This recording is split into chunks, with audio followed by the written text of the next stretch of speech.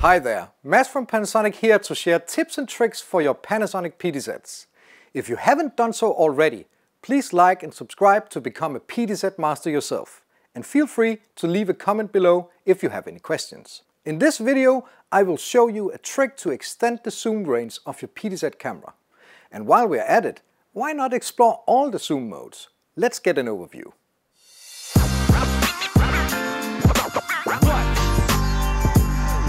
We have 4 zoom modes: optical zoom, intelligent zoom, digital zoom and digital extender.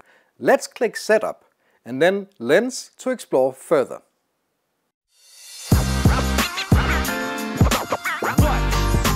Optical zoom, as the name indicates, uses the optical parts of the lens to zoom in and out. If your camera has 20 times zoom, this is what it refers to. Here you will maintain the resolution of your video. Intelligent zoom is based on the camera's output resolution versus the sensor.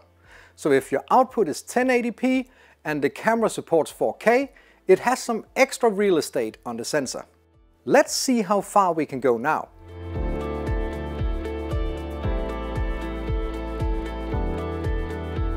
In intelligent zoom mode, even if your camera is set to 4K and you output 4K, you will still have some extra zoom at your disposal because we don't populate the whole sensor, even when zoomed all the way out. Many forget this extra feature that might get your framing just right. Digital zoom will multiply the max optical zoom level between 2 and 10 times.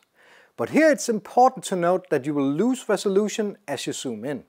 But sometimes this is useful if your shot is part of a composition where resolution doesn't matter and you simply need to get closer.